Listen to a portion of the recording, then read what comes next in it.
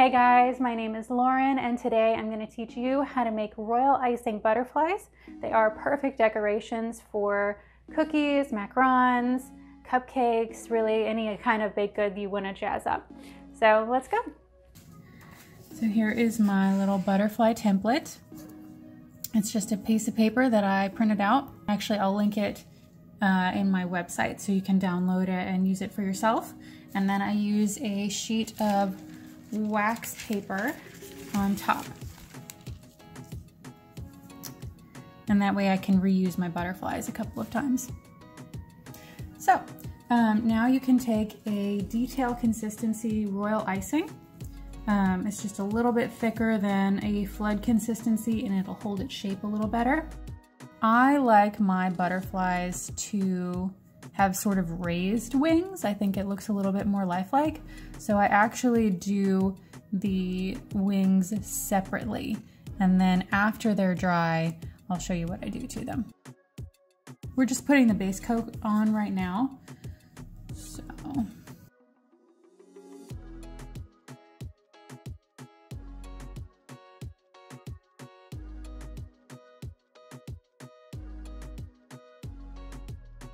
Okay, and then I use my scribe to kind of push the icing in to fill any gaps that I might have.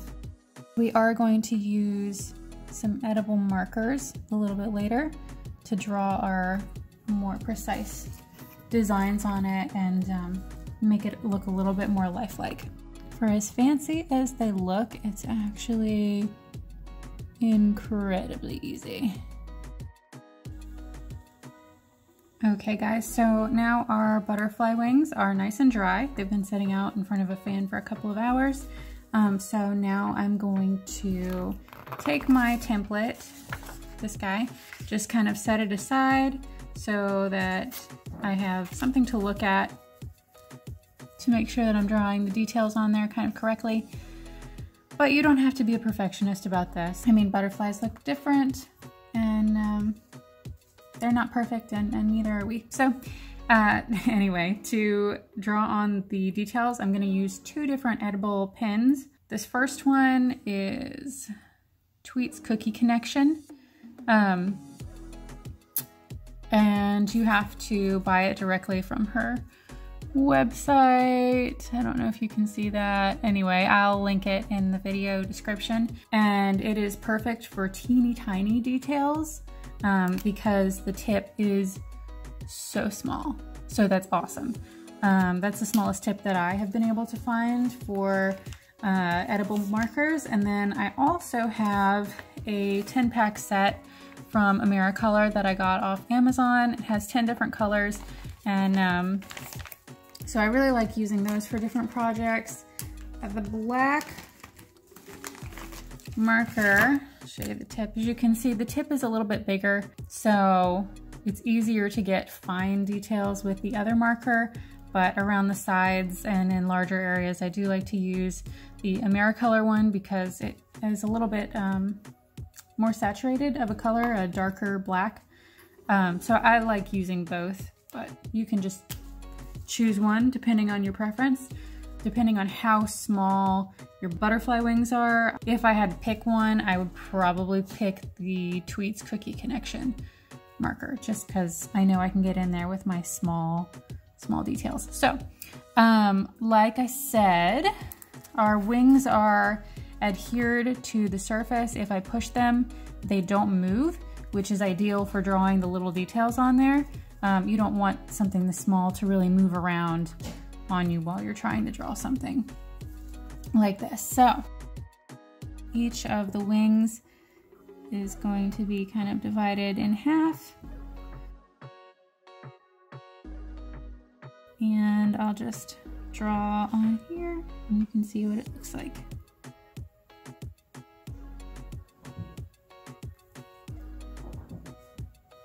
Sometimes around the corners is a little bit goofy, but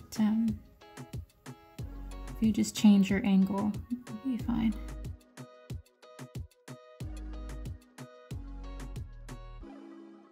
Okay, so we've got our main little components on there, and then just basically add bunch of little circlies.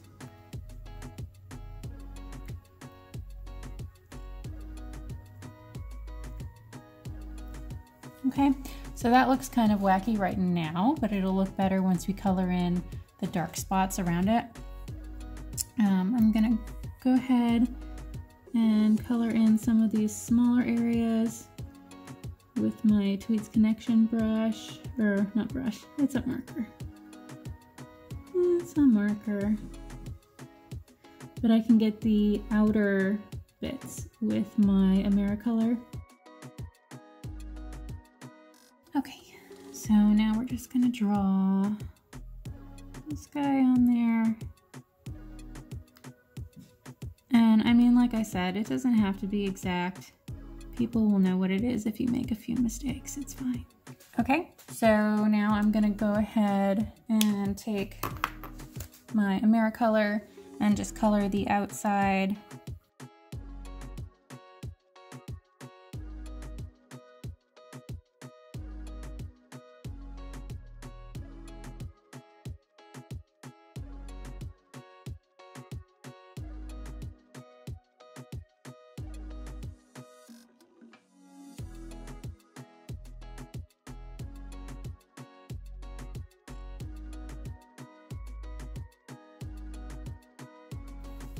Okay, so that is wing number 1 is done. So now we'll just do out the other wings, and the Americolor pen does stay a little bit wet and inky on the royal icing at first. So just let it dry, make sure you don't stamp your hand against it, and then stamp it somewhere else, because you can get smudging that way. The smaller pen does dry a little bit quicker.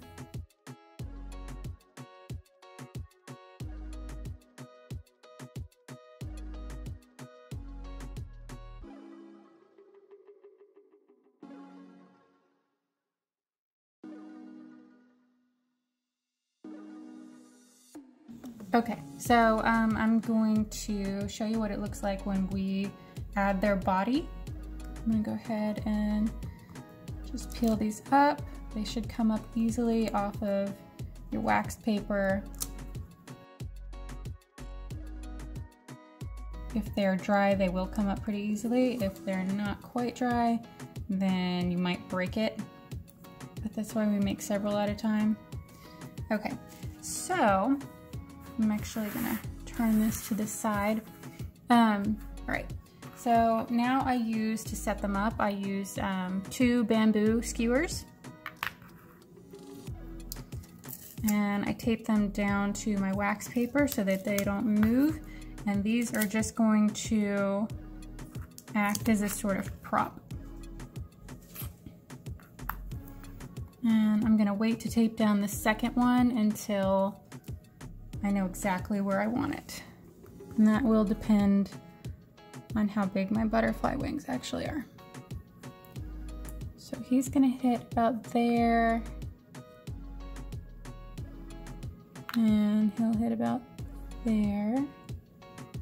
Yeah, so that's about where I want it.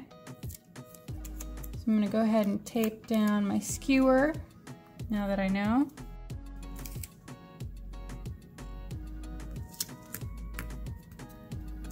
Okay. All right, so I'm gonna move these guys. I'm gonna take some black detail consistency royal icing and just pipe a little bit in the middle for the body. So now you want to usually go 1 wing at a time, and just kind of make sure he touches the body and lays how you want to.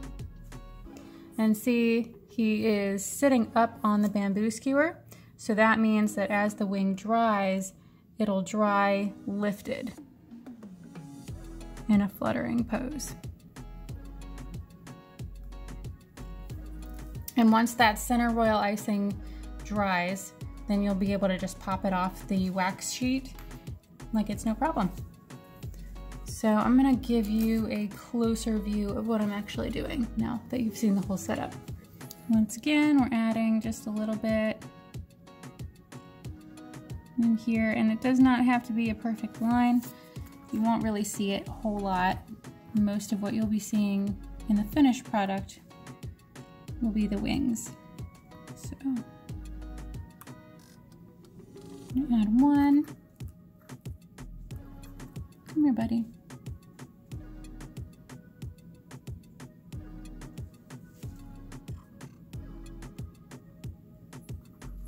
And two, and just make sure they're touching really good.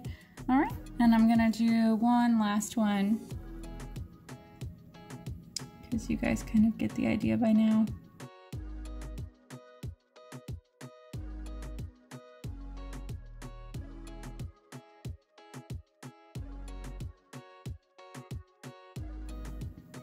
Okay, so since the wet royal icing is really tiny, it's just that one strip, it's gonna dry pretty quickly. So it might be dry in about an hour or two. I'd give it an hour or two just to make sure that it's fully dry and you're not gonna break your butterfly when you're pulling it up. Yeah, so that's what that looks like. Here is the finished product. Slightly different color, but same thing. And we'll have nice raised wings, so you can see him about to fly away. So that's what they'll look like. And then to adhere one of these to a cookie or a macaron, you just use a dot of royal icing down on your cookie or whatever surface you're attaching it to. Just one or two dots that can be well hidden behind the body, and that'll be enough to act as a glue and attach him. So I hope you enjoyed this tutorial. I hope you give it a try at home. It's really very easy. You just need a little bit of time to do it. If you haven't subscribed already, then please subscribe for more tutorials and let me know what you think in the comments. Thanks for tuning in, guys.